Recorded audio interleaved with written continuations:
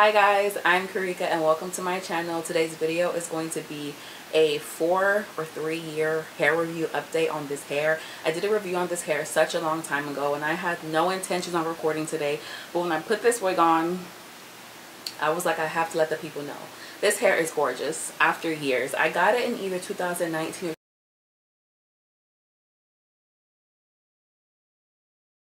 and I remember because I was at FGCU.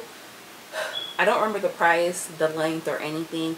I did a video on it. Like I said, I'll just put the link in the description if you want to go back to check out prices. But prices change all the time, so you probably won't be able to find the same exact deal I got. But Diamond Dynasty, I'm not sure if I said where I got it from.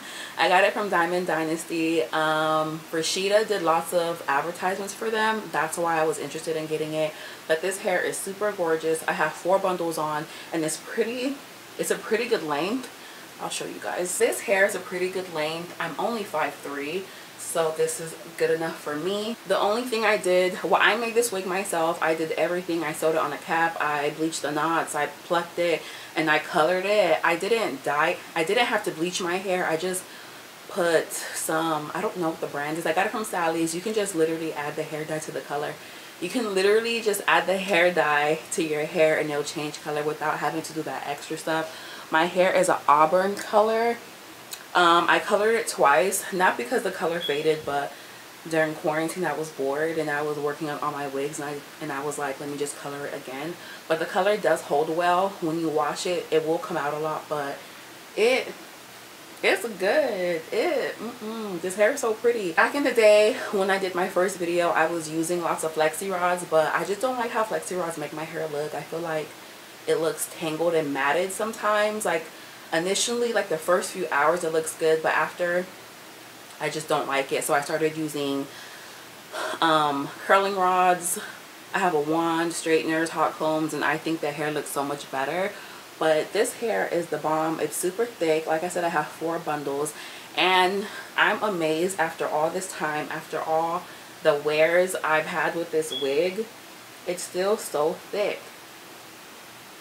It's still so thick, it's still so pretty, and it's still so long. This hair is so gorgeous and I was really happy today when I put it on. I was like, I have to go on camera.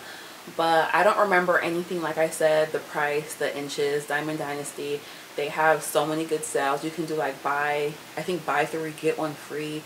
They just have really good deals. I think it's affordable, especially if you're a college student. When I was an undergrad, well, I'm in grad school now, but during undergrad you don't want to have to spend too much money on hair. So I think Diamond Dynasty is a good way to get a good amount of hair for, like, I'm not gonna say no money, but a lower price, because regardless, good hair, virgin hair, is going to cost you. But this hair is super gorgeous.